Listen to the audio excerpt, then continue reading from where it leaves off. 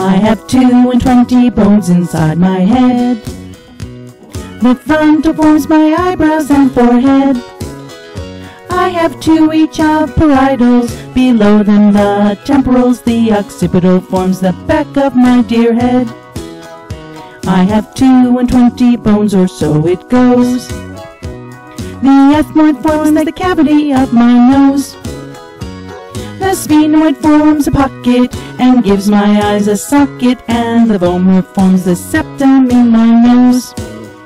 I have 22 bones, or so to speak. The zygomatics give shape to my cheeks.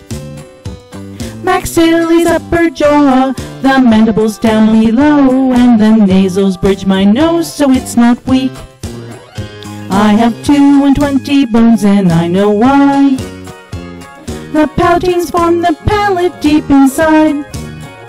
The inferior nasal conchae support my mucous membranes, and the lacrimals hold the duct so I can cry.